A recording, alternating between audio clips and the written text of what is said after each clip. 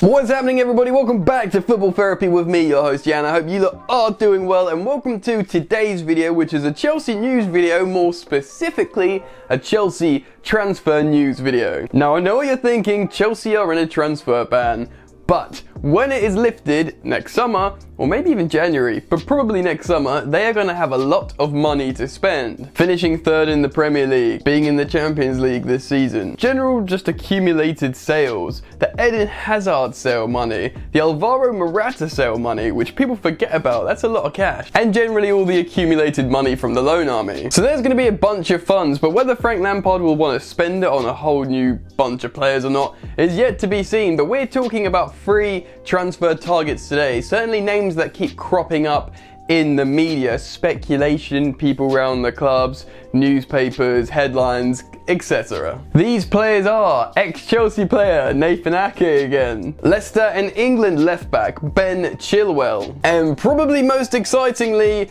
Dortmund's young English superstar Jadon Sancho. So we're going to be going through these 3 players. I'll be offering my opinion on whether I think this would be a good move for Chelsea and if the players would want to come. So it's going to be a really interesting video, but before we do get into today's video, I want to request that you subscribe to this YouTube channel and make sure you do hit the bell notifications icon because I upload every single day. I want you guys to keep up with the content, and if you want to help me out, please do like this video. And a quick reminder to everyone, I do live streams most evenings here in this channel on top of the video, so swing by around 8 PM most evenings and hang out in the live stream, and thank you to those of you who already come and hang out in the chat. Alright, let's start with the video, and you know what, let's start with young Nathan Ake. Now this one feels a bit banter because he keeps going away from the club and getting pulled back in for one reason or another. Obviously he went on loan to Bournemouth before, and that's the club he currently resides at now,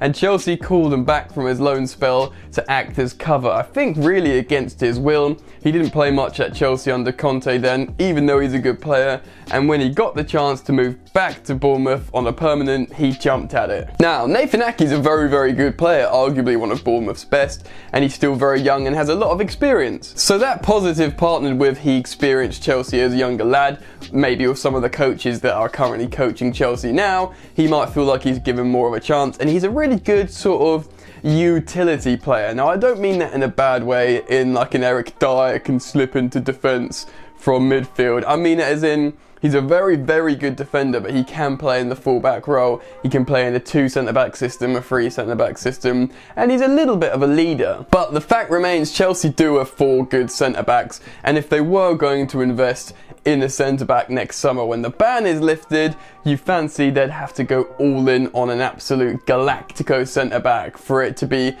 a worthwhile investment getting yet another centre-back in the club. Between Zuma, Tomori, Rudiger and Christensen, for me, all of those are sort of a similar tier centre-back to Nathan Ake, and you'd probably argue someone like Rudiger's probably better than Ake anyway, so it would seem a really peculiar buy. Maybe it's something to do with a buyback clause that Chelsea can get him for a really reasonable fee, but again, this is something that probably would annoy young Nathan Ake, being brought back and forth from this club where he just wants to be settled. Now, I'm sure if Chelsea went to him, look, we want you back, you're going to be our boy, you're definitely going to start every game, look at the new coaching staff, there's a really good feel-good factor in West London at the moment, don't you fancy that? He might reflect and think, maybe I will go back. And to be honest, he probably wants to play for his national team now.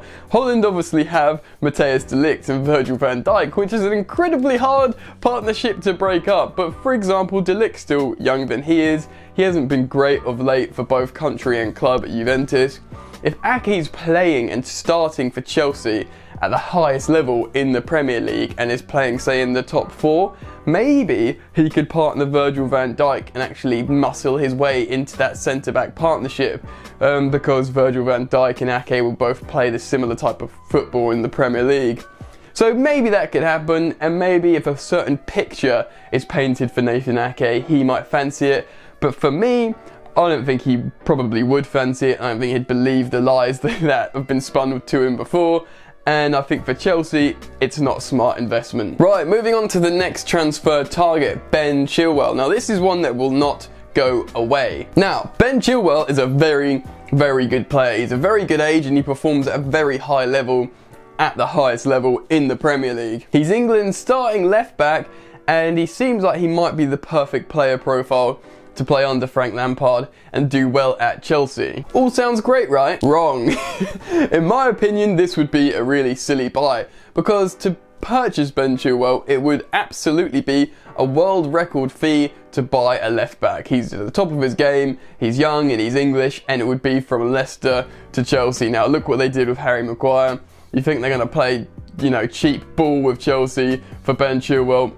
Not going to happen. So a world record fee for a left back, sure, he's very good, but the fact remains, Chelsea, that's not their weakest position. Emerson is Chelsea's best performing player this season at left back, and you know what? He's the best performing left back slash defender statistically in the Premier League so far this season. Now, I'm not saying Emerson's a better left back than Ben Chilwell. Maybe he could be, or maybe he could be the same level. But what I'm saying is, it would be a silly investment for Chelsea Football Club to take 70 million out of this treasure chest or war chest they've got and put it on a left back. If it happens, you could say, well, Chelsea have two really excellent left backs fighting for the same spot. Fine, but really, in reality, they should be looking to bring a player back like Juan Castillo, someone to deputise behind Emerson and then sort of develop underneath him and then maybe eventually challenge without, you know, wasting £70 million. Chelsea also obviously still have Marcos Alonso, but I think it does look like he's out of favour to play in the conventional left back position, so maybe someone does need to be brought in, but for my money it should be a youth product, or if they do purchase someone, it should be someone with promise from the continent that can develop underneath Emerson. Of course, Ben Chilwell is a superb footballer and he would strengthen the squad because it's just another excellent footballer there. But in terms of how Emerson's been performing, that would be really unfair to him, and it probably would be a little bit of a waste of money. Ben Chilwell might fancy coming to Chelsea because Leicester to Chelsea does seem like a bit of a step up. At the moment, Leicester look like a better, more settled team than Chelsea, purely because of where they are in their project in isolation. You know, they might actually fancy to finish above Chelsea this season, but still, it's West London, it's, you know, the best club in London, it's the culture, it's the club, it's the coaches there. He might fancy it, but still, for me, it's a silly buy. Alright, which leaves us to the main event, Jadon Sancho. Now this one does sound a bit fanciful, blockbuster, and maybe just some headlines, but there's a few things to consider here. Sancho was a trailblazer in going to the Bundesliga, and he's enjoyed an excellent spell over there. He's the youngest player in the Bundesliga to score 15 goals, which is a bit of an arbitrary number, but still, he's been really impressive. He's just signed a new contract at Dortmund, and they're very much using him as the poster boy. Now, if you listen to a lot of football journalists, the way they talk about him, there's a general understanding that he probably will go next summer, and maybe this new contract was just to protect the investment of Dortmund, have a good season with them, and then make them an absolute killing in terms of the profit they get on him. So it does seem like he'd want to come back to the Premier League. Now, obviously he's been heavily linked with Manchester United and Chelsea. He's obviously come from Manchester City originally, and you can't really see him returning to that club. So,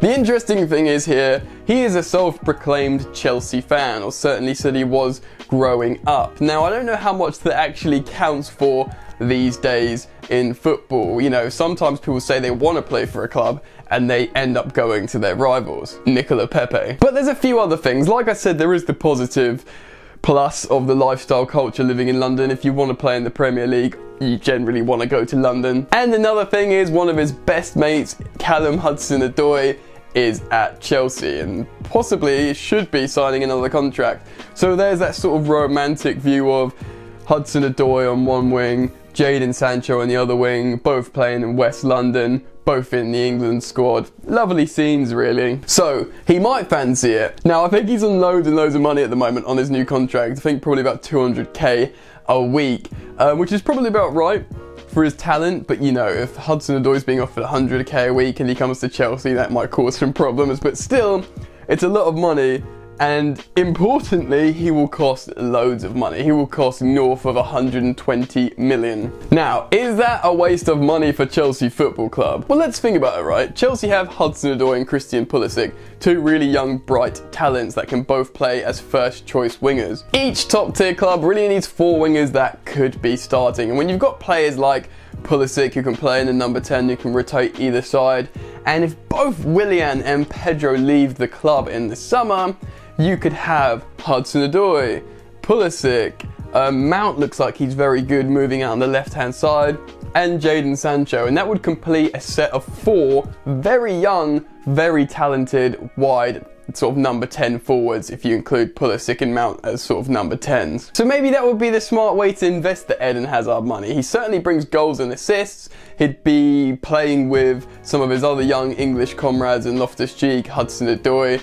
Mason Mount, Tammy Abraham maybe at that point as well. And there would still absolutely be a place for the versatile Christian Pulisic in this side. So, Jadon Sancho might fancy it because it's a big club in the Premier League. He could hopefully get the money he wants, he could play with his mates, and allegedly he's a Chelsea fan. Maybe it would make sense for Chelsea to be their sort of Galactico level signing after they've accumulated loads of funds over the transfer ban, and potentially he could replace Eden Hazard's goals and assists, or certainly a bunch of them, and then, you know, the rest of the kids coming through could all share the burden together. So it would be a really interesting one. Out of those 3, it would probably make the most sense in terms of, you know, a marketing boost for the club, in terms of an actual offensive output on the pitch. But would Frank Lampard want him? What if both Pulisic and Hudson-Odoi really do perform this season well on the wings? How would they feel if Chelsea splashed loads and loads of money out on this guy and brought him in, who obviously would have to start?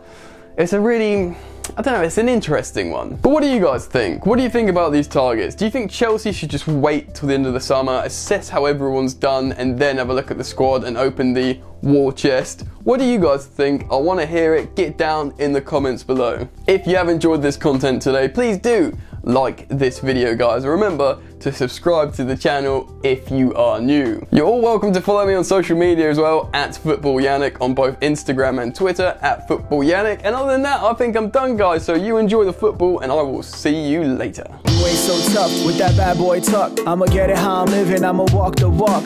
Outline my lines, I rap through thought. Body bag the verse, outlined in chalk. In my life seen trouble, hustle on the double. Silence on the trigger like my pick got a muzzle. Yo chick like to guzzle, bad boy stay in trouble. I only love this paper, sorry I don't. I laugh me, bitch.